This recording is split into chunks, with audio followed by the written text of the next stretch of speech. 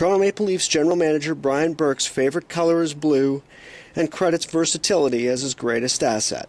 These were just some of the answers Burke gave to the relatively tame questions asked of him at Monday's Fan Question and Answer with the Leaf GM, a feature event at the second annual MasterCard Family Day Winterfest at the MasterCard Center for Hockey Excellence in Etobicoke.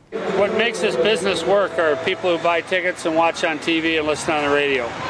The most important people in the building today are not the Toronto Maple Leafs, not management, not coaches, and not you folks, it's the fans. Yeah, well, we came down on Family Day, me and my brother. What better way to spend it than trying to catch the Leafs practice and get some good old skating done the Canadian way. We're living in the neighborhood, haven't been to the MasterCard Center yet, and thought it'd be a fun thing to do on Family Day with little Ben here, now that we're a family. Starting bright and early at 9 a.m., the 6-hour event featured a Leafs Open practice and autograph signings. There were also free skating clinics and a speed skating demonstration.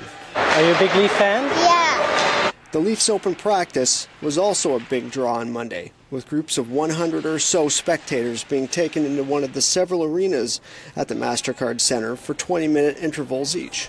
For the Toronto Sun, I'm Terry Davidson.